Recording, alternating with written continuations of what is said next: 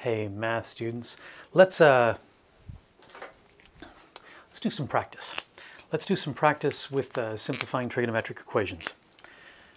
All right, so let's just jump right into it. I got a problem that says, well, actually, before I jump right into it, let me show you the problems we're going to do, okay? So you can, if you want to hit the pause button and take a screenshot or copy those down, that's what we're going to be working on today.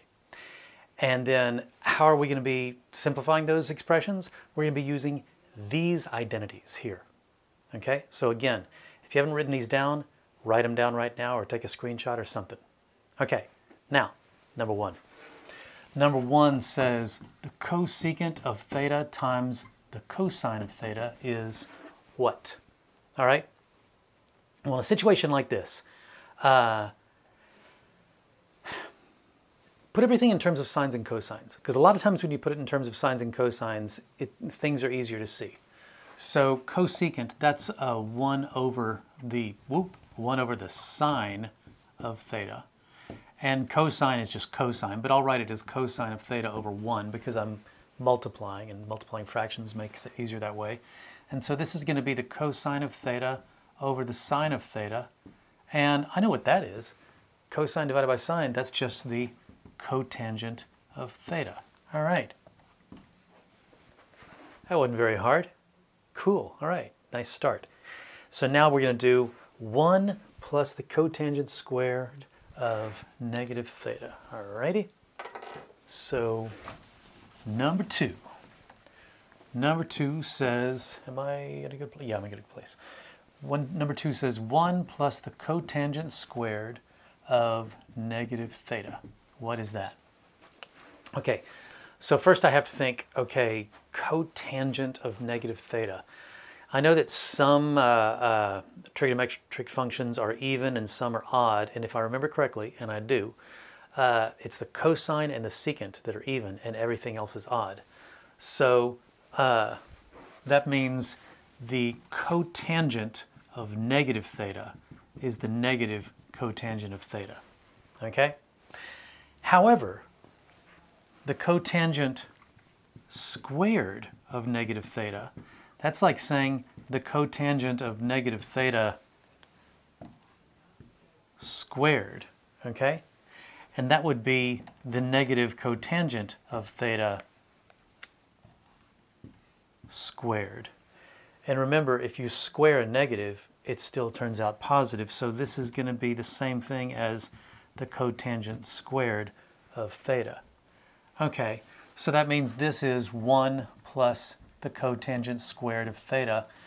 And hey, one of my Pythagorean identities tells me that that is the cosecant squared of theta, and that's exactly what my answer is. All right, let's do number 3 now. Number 3 says the tangent of theta times the cotangent of theta minus the cosine squared of theta is what? Okay, now a couple of things we can do here. One thing we can do is to say, let's put everything in terms of sines and cosines, which will work. However, it's also good to remember that tangent and cotangent, those are reciprocals of each other. So this is like saying the tangent of theta times 1 over the tangent of theta minus the cosine squared of theta. And tangent times 1 over tangent, that's just 1. So this is 1 minus the cosine squared of theta. What do we know about the cosine squared of theta? We know that sine squared plus cosine squared equals 1. That means sine squared equals 1 minus cosine squared. So this is just the sine squared of theta, and that's my answer. All right. Next one. This next one is going to be number 4. Number 4 says we got the cosecant of theta minus 1 times the cosecant of theta plus 1. And that equals what? Okay, this little pattern here, I remember this. I remember this from studying quadratic functions. I remember that anytime you have a plus b times a minus b, it's going to be a squared minus b squared. We call that the difference of squares.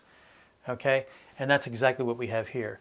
A minus b times a plus b equals, so it's going to be the cosecant of theta squared minus 1 squared. Okay? By the way, this form here, we're going to see this a lot. Difference of squares that's something you need to know because it's going to, like I said, you're going to see it a lot. So this gives us cosecant of theta squared, which we write as cosecant squared of theta, minus 1. Hey, it's one of my Pythagorean fundamental identities. That's cosecant squared minus 1 is cotangent squared. So this is just the cotangent squared of theta, and that's my answer. Okay. Number 5. What do we have for number 5? We have cosine squared of theta times 1 plus the tangent squared of theta. Okay.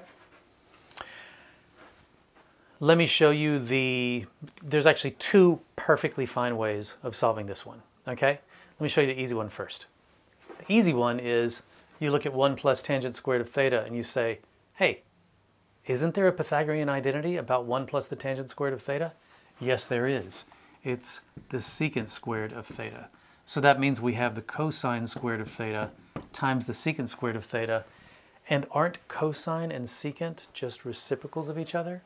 And if cosine and secant are reciprocals of each other, then cosine squared and secant squared are also reciprocals of each other. And if you multiply a number times its reciprocal, you get 1. So my answer is 1. Okay? That's one way to do it. Now, another way to do it would be to say, well, let me put everything in terms of sines and cosines. So this will be cosine squared of theta times 1 plus the sine squared of theta over the cosine squared of theta. Okay? And now let's distribute that cosine squared. So cosine squared times 1 is cosine squared of theta plus the cosine squared times sine squared over cosine squared. Well, the cosine squareds are going to cancel out and you're just going to get the sine squared of theta. Cosine squared plus sine squared, we all know what that is. 1. So either way you do it, you end up with 1. Let's do another one. What number are we on here? We are on number 6. Number 6, ooh, this is a good one. Number 6 says the cotangent squared of pi over 2 minus theta times the cosine squared of negative theta plus the cotangent squared of theta times the sine squared of negative theta. Okay. That equals what? So, here's how you do this. First off, what is the cotangent of pi over 2 minus theta? Well, pi over 2 minus theta, that's like saying 90 degrees minus theta. That's like saying the complementary angle of theta. Okay, this is one of our cofunction identities. The cotangent of the complement of theta is the tangent of theta. In other words, this is going to be the tangent squared of theta times the okay, now hold it. What's the cosine of negative theta? Remember our even-odd identities? There are two functions that are even. That's cosine and secant. And what that means is the cosine of negative theta is the cosine of theta. And the secant of negative theta is just the secant of theta. So the cosine squared of negative theta is just going to be cosine squared of theta. Cosine squared of theta. Plus, we'll leave that alone, cotangent squared of theta times, okay, so the sine squared of negative theta. Let's think about this for a second. The sine of negative theta is the negative sine of theta, right? And that's because the sine function is an odd function, okay? Actually, it's not because of that. The sine function is an odd function because of this. I got my cart before my horse. But anyway, that's what odd and even mean. So So if I were to square this, if I were to square this side and square this side, well, shoot, then the negative doesn't even matter, because negative times negative gives you a positive. So this is going to be the exact same thing as the sine of theta squared. And of course, the sine of theta squared, the way we write that is sine squared of theta. So even though this is an odd function, because you're squaring that sign, the negative ends up going away anyway. All right, so now what do we have here? We have tangent squared times cosine squared plus cotangent squared times sine squared. Let's put everything in terms of sines and cosines, shall we? That makes life a little easier. So this will be sine squared of theta over cosine squared of theta.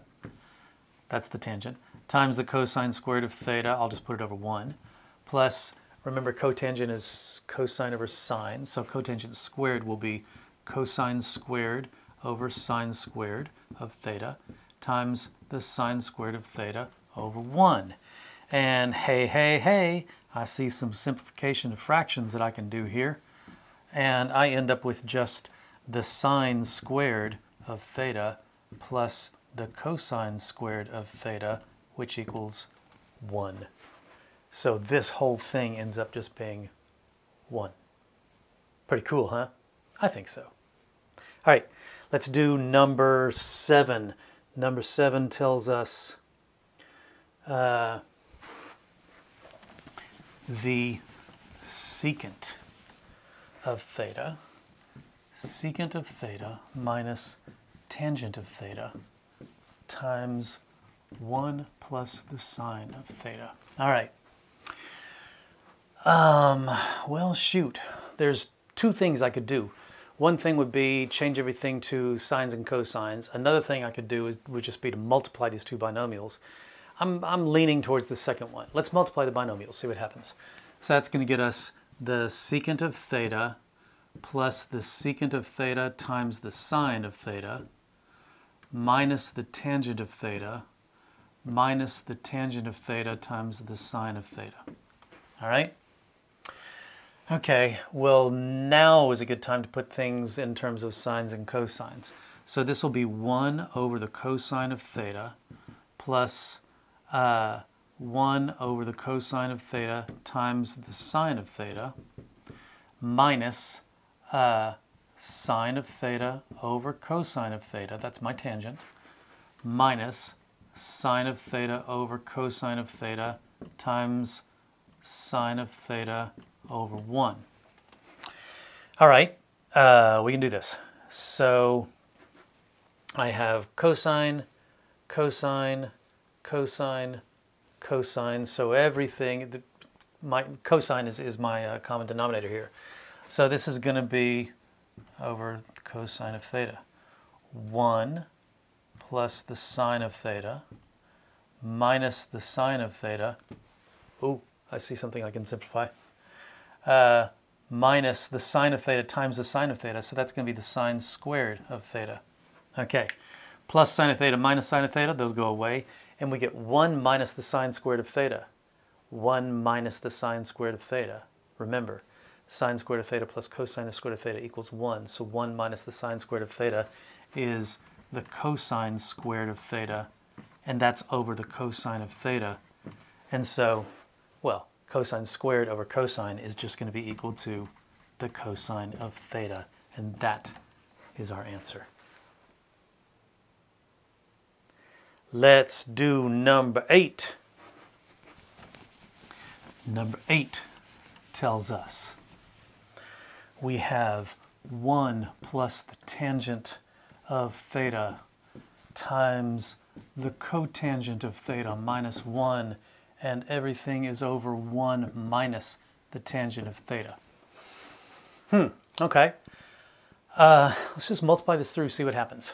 Okay, so 1 times cotangent is cotangent. Let me put a little equal sign here. Cotangent of theta. 1 times negative 1 is minus 1. Tangent times cotangent. Remember, tangent and cotangent are reciprocals.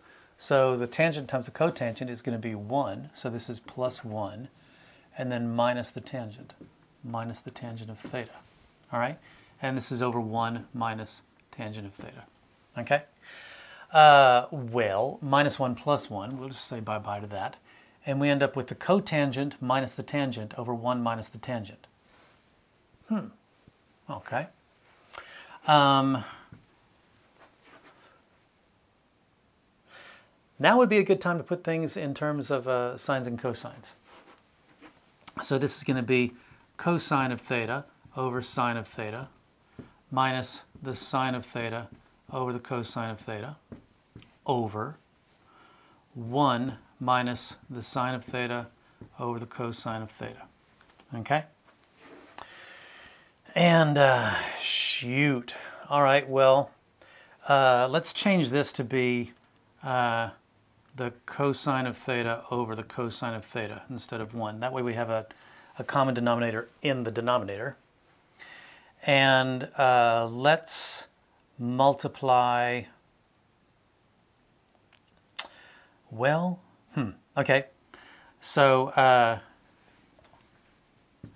and let's multiply this numerator by, we're going to do cosine of theta over cosine of theta and sine of theta over sine of theta. Okay? So let me show you what I just did. What I'm doing is, I have a fraction over a fraction. Okay? So these fractions here, I'm trying to get a common denominator, and these fractions here, I'm trying to get a common denominator. Okay? So the way that I got a common denominator up here was to multiply this fraction times cosine over cosine, and this fraction times sine over sine. Now my common denominator is sine times cosine. Downstairs, I had 1 minus sine over cosine, so the 1 I changed to cosine over cosine. So now I can call this, I still got some room here. So now I can call this cosine squared of theta minus sine squared of theta. Let me draw a little line here. Over sine of theta times cosine of theta. Okay? And that I am putting over cosine of theta minus sine of theta over cosine of theta. And remember, if you divide fractions, you're just multiplying by the reciprocal. So let me just write this way. Let me write cosine squared of theta minus sine squared of theta over sine of theta times cosine of theta times cosine of theta over cosine of theta minus sine of theta. I'm running out of room. Okay, first off, let me get rid of this cosine and this cosine. Secondly, let me remind you that this is the difference of squares. So this right here is the cosine of theta minus the sine of theta times the cosine of theta plus the sine of theta. Okay? Uh-oh, did I run out of room? Well, take my word for it. This says cosine minus sine times cosine plus sine, because it's cosine squared minus sine squared. And you'll notice that one of those will cancel out with that denominator there. So what do we end up with? Okay, I got some room here on the left. What we end up with here is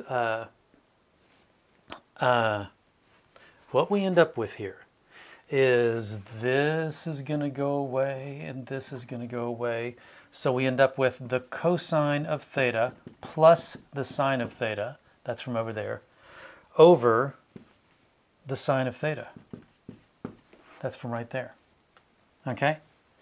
And that is the cosine divided by the sine, which is the cotangent of theta, plus the sine divided by the sine, which is 1, and that is our that's our answer. There's got to be a better way to do this. Let's see. What would have been a better way to do this? I'm not sure. Perhaps at the very beginning, instead of changing everything to sines and cosines, maybe at the very beginning I could have said, let's make this 1 over tangent of theta, and that might have helped things a little bit. Then I could multiply both numerator and denominator times tangent, and I could have gotten to my answer a little faster. Okay? But the important thing is to get to the answer, not necessarily to get there fast. Okay, next one. Let's do... Oh, this is a good one. This is number 9.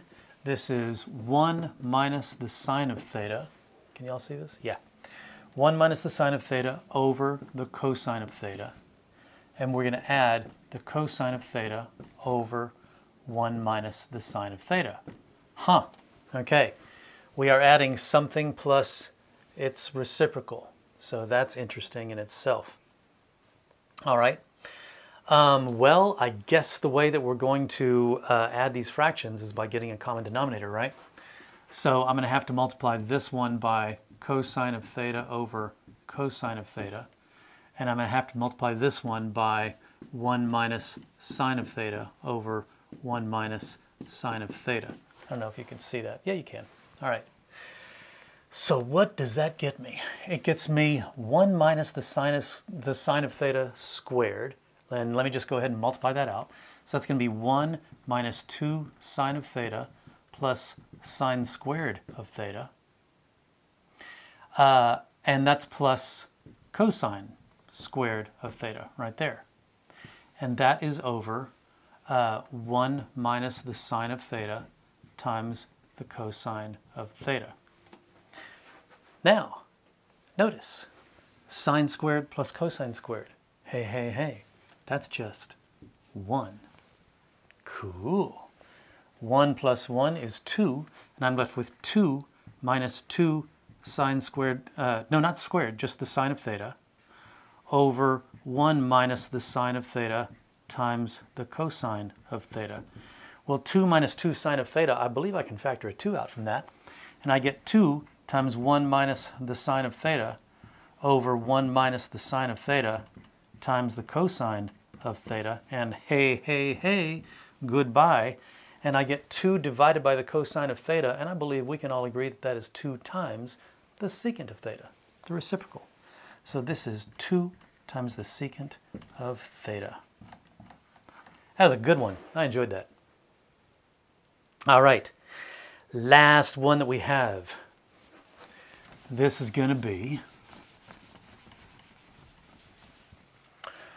1 minus the sine squared of theta over 1 plus the cosine of theta.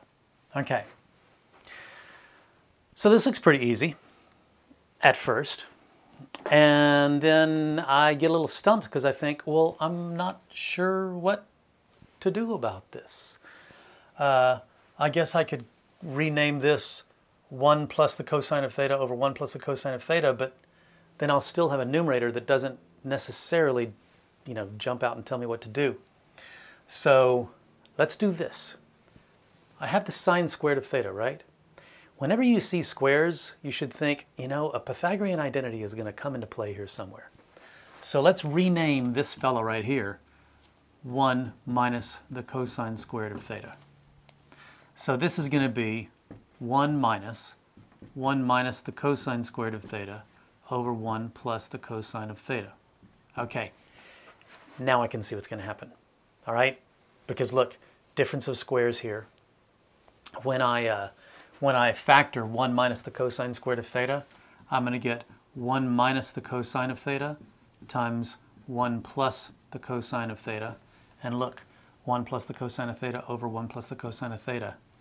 So I end up with 1 minus the cosine of theta, which is just 1 minus 1 plus the cosine of theta, which is just the cosine of theta.